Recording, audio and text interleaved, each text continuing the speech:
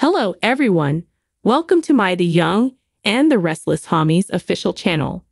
I hope everyone is having a wonderful day. Before we begin, please hit the subscribe button and give this video a thumbs up. On The Young and Restless, Billy and Phyllis strategize.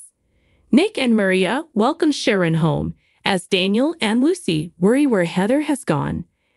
Phyllis arrives into the Abbot Chancellor's office with a plant and tells Billy that she has been celebrating and that her children have put her in a great mood. Things seem to be improving for them. She brought a plan to infuse the space with positive energy. He inquires whether Summer harbors any resentment about her taking Chance's position. Phyllis says no, he is a cop and it is what he excels at.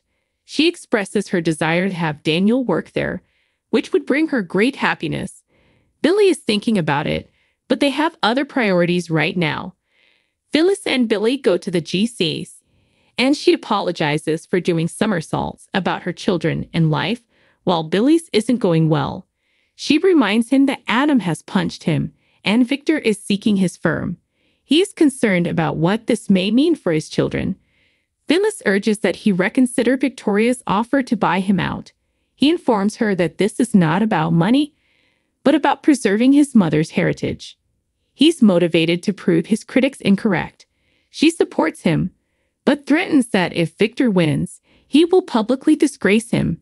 She wonders if he's doing this for the excitement or for his children's future.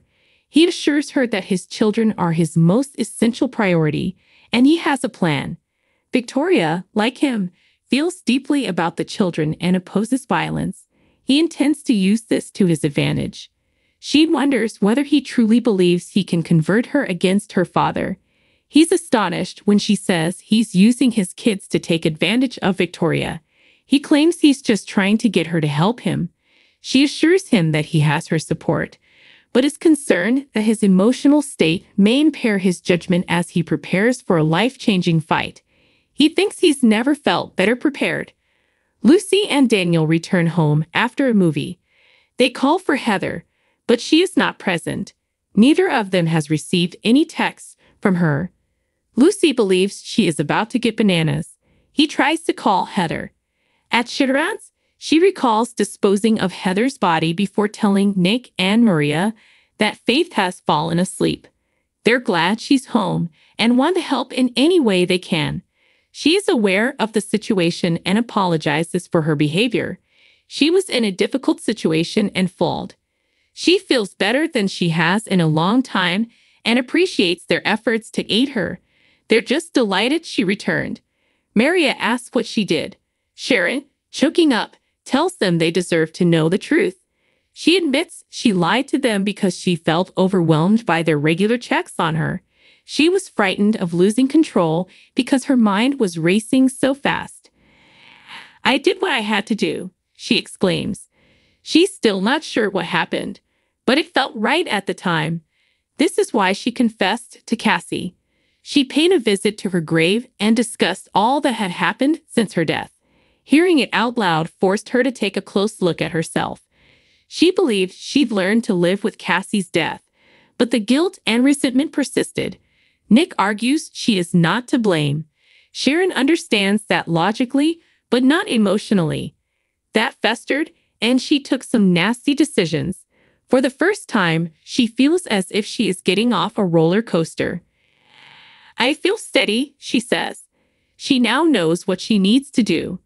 Nick believes that is a positive move and hopes she will contact her doctor. She already has. Sharon says that everything will settle in and return to normal. A phone starts ringing in her backpack. It is Heather's. Maria wonders whether that's a new ringtone. Sharon claims it's a reminder to take her medication and begins swallowing some. She tells them she's at home and will be okay. Everything they have told her has sunk in. They promise her that their assistance will continue. She tells them she is fatigued. Maria hugs her, relieved that she has returned home.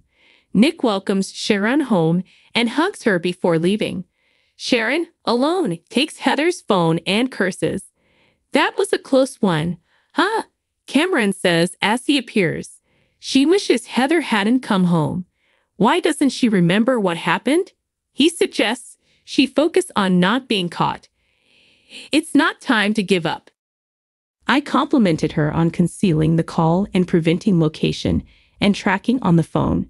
She is concerned that Lucy and Daniel will continue to call, but he assures her that now is not the time to be sentimental. She decides to text them to make them believe Heather is still alive. He claims it should be true and hurtful. Back at Daniel's, he and Lucy ponder if Heather nailed her job interview. She tells her father that she is aware of how many mistakes she has made this summer. He admits that when he was her age, he made even more mistakes. He's certain she's learned her lesson. Lucy is relieved that her parents have reconciled. Daniel feels fortunate and tells her how pleased he and her mother are of her. They receive a text from Heather. "Your mom is not coming home," he says. The text claims she's all right but was fed up with the Sharon issue and needed to leave town for a few days. Daniel writes back, asking where she is and inviting her to call. Lucy is concerned that this is entirely her fault and that her mother has left town to punish her. He informs her that if she wants to blame anyone, it should be Sharon. She explores the apartment and sees that an overnight bag is missing. Her father says they just have to assume she'll come back. But this is bizarre. Sharon has been all over the place, and her family is concerned about her. Back at Sharon's, she informs Cameron about Daniel's text message and expresses concern that it may escalate and he may contact the police. Cameron believes it will pass, but she reminds Al that she has publicly criticized that family several times. He describes her as the queen of tears on demand. All she has to do is switch it on, and it will confuse everyone. They dispute over her desire to be free of him. She knows what she needs to do right now and does not need his support. He believes that the only way she can get out of this is with his help. There are things that must be done. She must own her responsibility for Heather's death. He declares that there will be no peace with Daniel alive. She proposes he leave town, which would solve everything. Cameron claims that's not enough. He says he deserves the calm she's been looking for, and that includes getting her hands filthy. You have already hurled the proverbial stone. Why not kill two birds with one stone? He suggests. So what do you guys think about this update? Let me know in the comments below. If you like my videos, please like and subscribe for more information. I'll see you guys next time.